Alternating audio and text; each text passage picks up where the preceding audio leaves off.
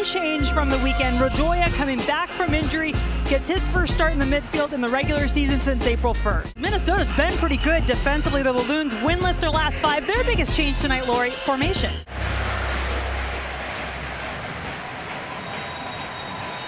Sporting KC in their sporting blue on their home field at Children's Mercy Park. Tonight, Minnesota United visiting wearing the black. Being effective in your chances. Sporting gets a lot of corners, has yet to score from one. Here they are with their first tonight.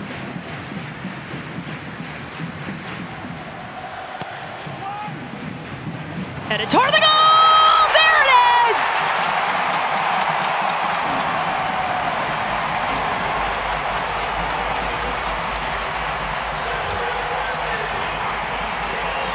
And off to a great start. They controlled the tempo, they controlled possession, and then Rosario, see the numbers around him for Minnesota United, just perfectly timed, gets himself up, doesn't even make great contact, but just enough to redirect that past St. Clair. And 3 bodies around him, not easy to do, but that is a huge goal at home in front of their crowd to put them up 1-0 early in this match. Can something build for Sporting off of this? Russell in front of the goal, still there, the shot off the post!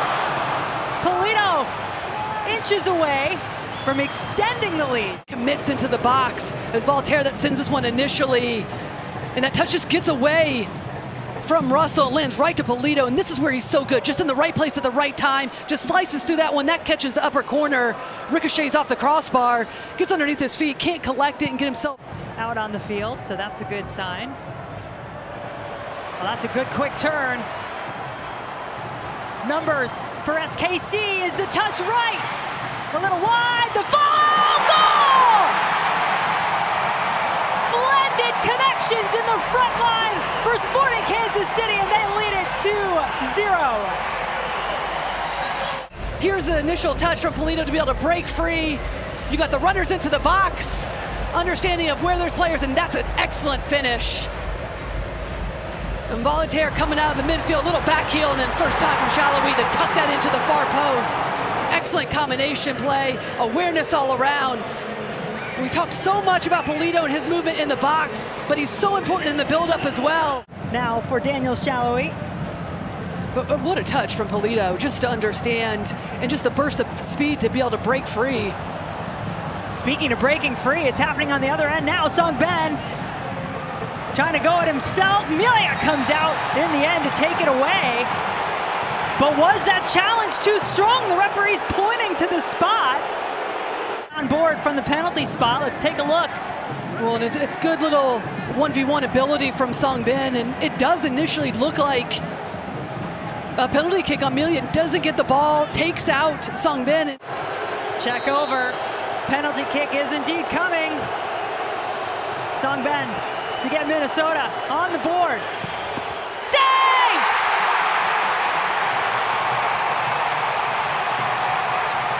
Tamilia will feel justice is served. Yeah, poorly taken from Song Ben, just right down the middle, and well done for Melia just to stand his ground. Meanwhile, chance on the other end. And Dane St. Clair not happy with his back line at the moment. Yeah, Lou not even phased at all, it looks like. Something on my back. And now it's turning into an attack for SKC. Off the gloves of St. Clair and out of bounds. Corner kick on the way. Touches that have just allowed him to be able to explode away from his defender. There's one, and this opens up the space. It is a tough angle. St. Clair hasn't read the entire way, but just a little nutmeg, how crafty, and just showing. Not being quite efficient enough in your movements, but maybe it turns into something. Langwane kept his run going, couldn't find him again. DJ Taylor! Oh, Melia! If he was hurting, my goodness, you wouldn't know it with that save. Well, he had to be sure about it, Tim Melia, because he was off his line, and that one caught as it took a deflection. But it did feel like a slow tempo, but then there was some patience, and then there's the deflection, and Tim Melia comes up big, and then the rebound just put over, and that's always a difficult one, trying to come off and keep that one on frame, trying to knock the header back down. but sometimes there can be a slow tempo and patience, but also lulls the defense to sleep. This sport has given me my life. I don't want you to miss out on that opportunity. Right now, the team trying to survive without him. Maybe they get one here. Oh, what a save!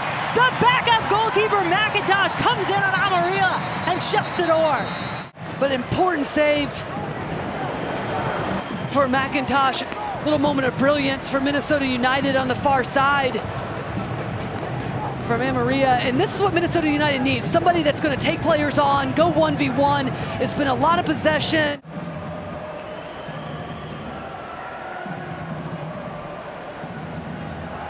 He gets it back here. Kinda in the box! Back of the net! Gadi Kinda adds on a little more. His first goal of the season.